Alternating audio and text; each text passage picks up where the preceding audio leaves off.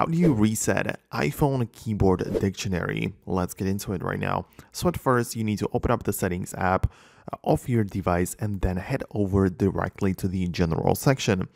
A part which completely at the bottom is a section called transfer or reset iPhone. So when you click on this, there is the ability to reset multiple different things which are part of your iPhone, but one that we are naturally looking for is to reset a keyboard dictionary.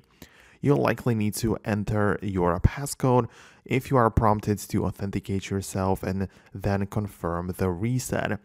Your keyboard dictionary is going to be cleared, which is going to mean that all of the learned words and custom suggestions and the saved shortcuts and abbreviations you might have are going to be cleared and removed from your device, which may be a good thing if you wish to do so.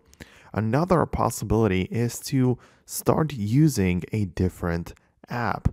Right? I mean, you still might want to clear and reset this dictionary, but if you download a third-party keyboard app, which might be really reliable, something like Gboard from Google or SwiftKey from Microsoft, these apps are going to have different settings and are going to behave as if they were brand new, because they are. So you can try and at least consider this alternative. That's it from me. Hope you found this tutorial helpful. Hit the thumbs up if you did, subscribe below, and I'll see you in the next video.